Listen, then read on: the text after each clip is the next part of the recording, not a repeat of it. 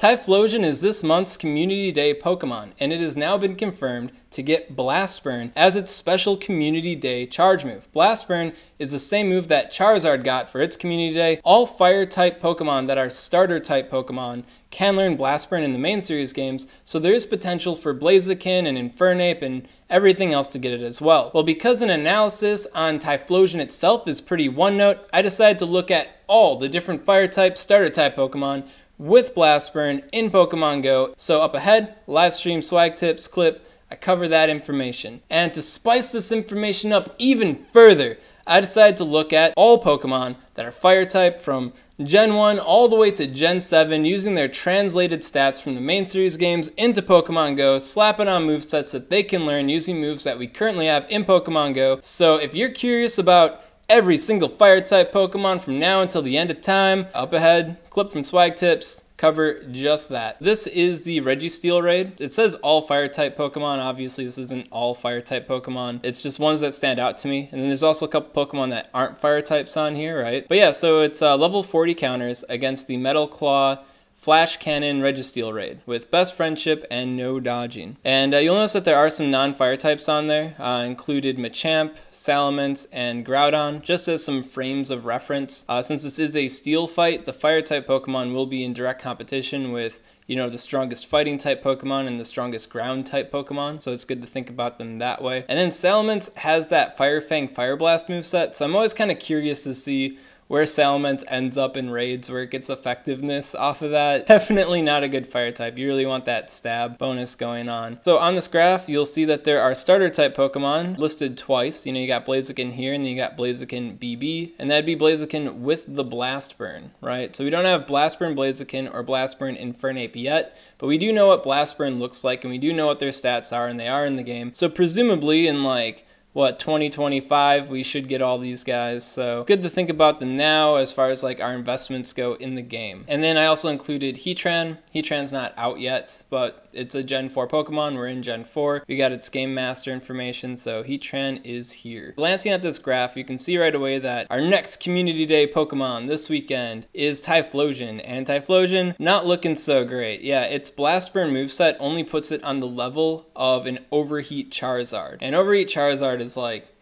nobody uses that, right? Just as good as, you know, kind of meh. And then you got Flareon up here, and Flareon's an extremely common basic fire type Pokemon. Actually, I'm kind of curious how Flareon got up so high in this particular raid. Maybe it's getting a Fire Spin breakpoint? I don't know. Yeah, so probably a breakpoint happening at best friendship for Flareon. Usually Blast Burn Charizard is a bit ahead of Flareon. In the past, I did a similar analysis to this in preparation for Heatran coming out. This was pre-Gen 4, so I looked at Overheat Heatran as well as Fire Blast Heatran. And on that graph, we were using, I think, Ultra Friendship maybe against the Regice raid. So the stats were a little bit different, so some of the Pokemon were positioned a little bit differently. So it's always, you know, good to keep in mind that breakpoints and stuff like that can influence, you know, the performance based on situation. At any rate, Typhlosion with Blast Burn, not really looking that impressive. Kind of a overall meh Pokemon. To make up for that, we do have the doubled up Catch Stardust, and then we also have the other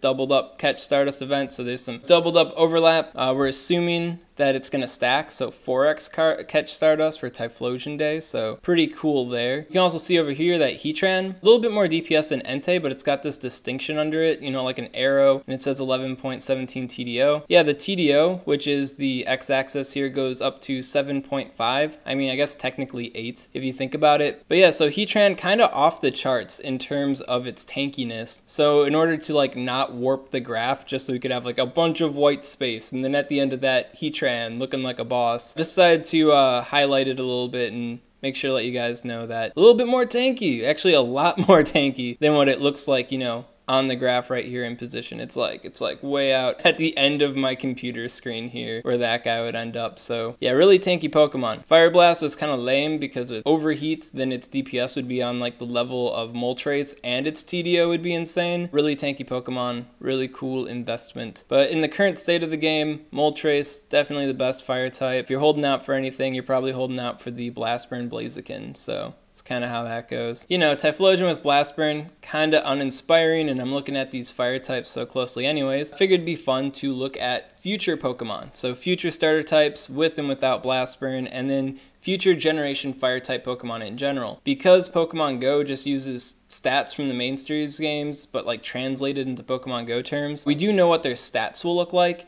And then we also know what moves they can possibly learn. So we can also like cherry pick some, put them on them, and then run simulations on how they compare to the current Pokemon we have. So yeah, so I did just that. So this is the same Registeel raid, best friendship, same moveset on the Registeel. But yeah, so this is using all fire type Pokemon, and I think for some of the generations, I'm just not gonna try because 5 and 6 like are just blurred in my mind, and the last time I did this kind of content I kept messing it up. So future Pokemon, right? Yeah, so future Pokemon on this graph that we currently don't have in the game. Pretty exciting ones are definitely the Volcarona. Pretty cool.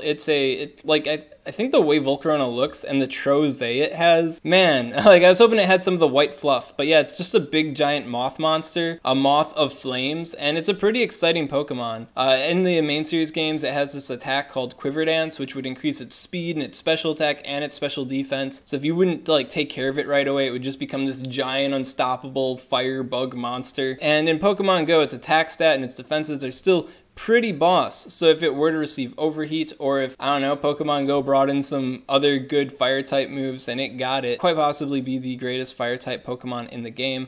Right here, this is Fire Spin with Overheat. So Volcarona looking really great here. Didn't expect any less from it. In fact, when I first did this graph, I forgot about Volcarona. And then when I was putting it together, I was like, wait, where's Volcarona? Shouldn't it be like crazy good? And yeah, it is. Better than Moltres, right? So if there's anything that save your dust and candy for a fire type for, I'd say Volcarona is definitely it. And yeah, you'll see that there are 2 Pokemon here, 2 Darmanitans. Hopefully I'm pronouncing it right. Let's see. Darmanitan. Okay, if I mess that up, then there's some weird inflection there. But yeah, so Darmanitan in the main series games has 2 forms. I don't know, it might be like a HP-based thing, where if you fall under like 50% HP or something, then it transforms from one mode to another. Or I think maybe they're like 2 separate Pokemon, but then if you do something special, then it makes them separate. I think it's the HP thing. At any rate, in Pokemon Go, I don't know what they're gonna do with it. They might just make it 2 separate Pokemon. And yeah, so the Zen form is kind of like, it's like a sleep form, you know? But because of the translated stats, you know, it's like massive defenses and it's still pretty okay attack. Just kind of makes it look way more impressive than its base form or like its awakened form.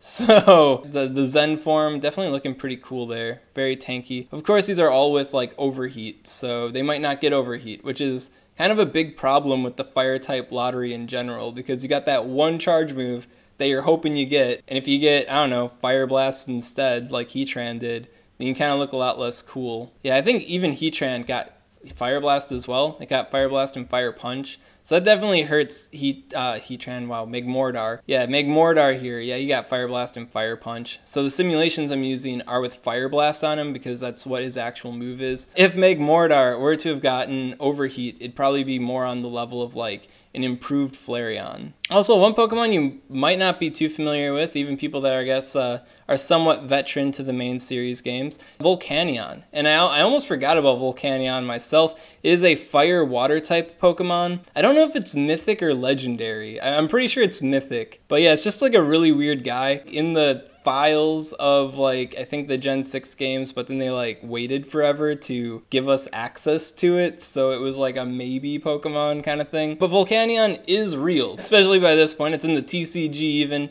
Fire water type Pokemon. Looking at its moves, it only had Hidden Power, I think, as like a fire type fast move that it could get in Pokemon Go. So I gave it Rock Smash here. So yeah, I have no idea what they'll do with Volcanion. It's definitely one of those things, the bridge that we'll cross when we get to it. But yeah, no, looking pretty tanky, especially in the Registeel fight because it's a fire water type Pokemon, so you get the double resistance to the steel type attacks. Unlike Heatran, it doesn't have some stupid crazy tanky TDO mastery going on. Yeah, it's only like 8.5-ish total damage output and an even worse DPS than the Heatran. And this guy's got Overheat.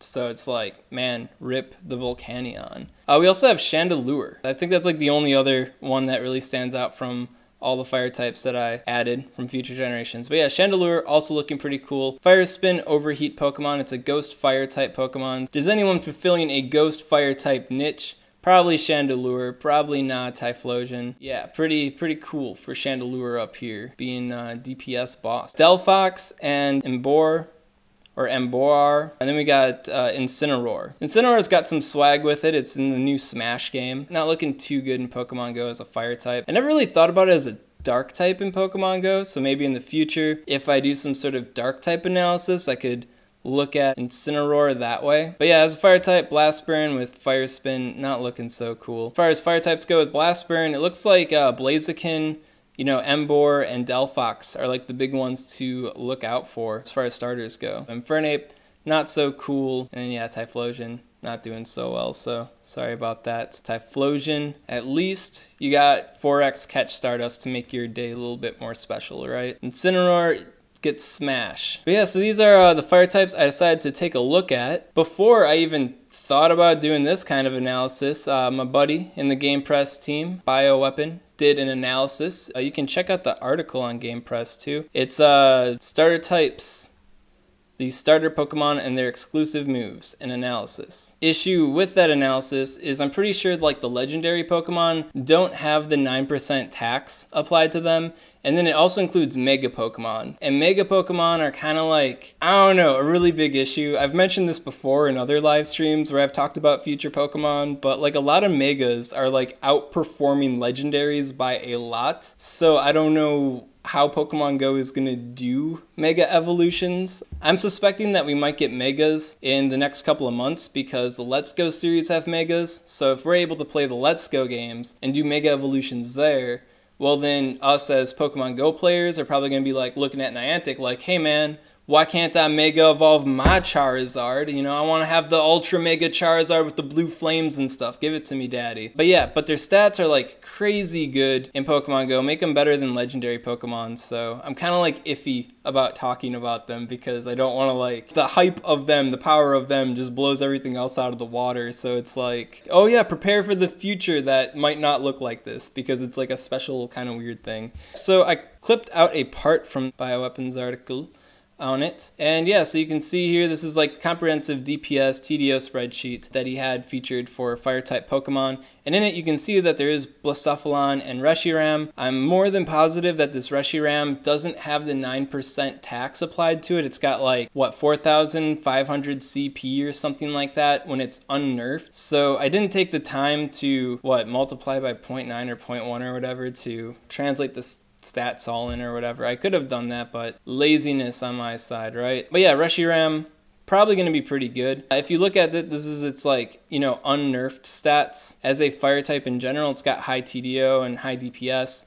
If these stats were nerfed, I imagine that its DPS would still be higher than Blast Burn Blaziken, and its TDO would very likely be higher than Blast Burn Blaziken. I think we could assume that Reshiram would be on like a higher level, probably the upper right corner type Pokemon here. Could possibly be better than Volcarona. And also on here you got Blacephalon, which is an Ultra Beast. And yeah, it doesn't look too crazy in comprehensive DPS TDO, but when I did it for the Registeel graph, it was like insane. Like it was like 2 DPS higher than everything else. And so I was like, okay, I'm not gonna warp the graph for this Gen 7 Digimon type Pokemon here, right? And then yeah, and then you can see the Megas are just like on a whole nother level compared to everything else. You know, Mega Blaziken and Mega Charizard Y. The gap between them and then this legendary Pokemon, and this is without the 9% tax applied to Reshiram. Unnerfed, you know, unhinged Reshiram is like 19 DPS, and then Mega Blaziken has like 22.7 DPS. Pretty crazy, pretty crazy. So yeah, I'd say in the right now, Typhlosion, not so crazy. If there's anything to hold out for in the near future, it'd be for the Blast Burn Blaziken. And then in the future, we've got a ton of really great fire type Pokemon coming in Gen 5 and 6. So it might be better to just,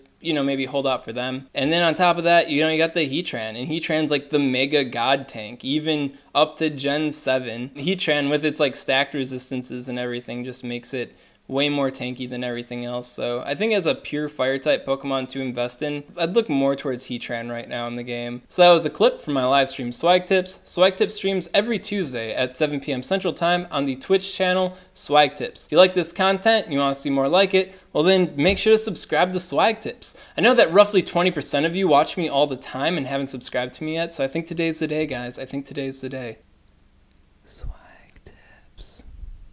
You know what's even crazier? So of the 20% of people that watch me all the time but aren't subbed to me yet, around 10% of them actually type in SwagTips into the YouTube search bar to find my videos. They do that, and they're not subscribed to me. I don't get it, guys. Subscribing, much easier than searching me. I mean, of course, there's people that are subbed to me, like, that do that too. So, weird, right? But, yeah, subscribe. Come on, man.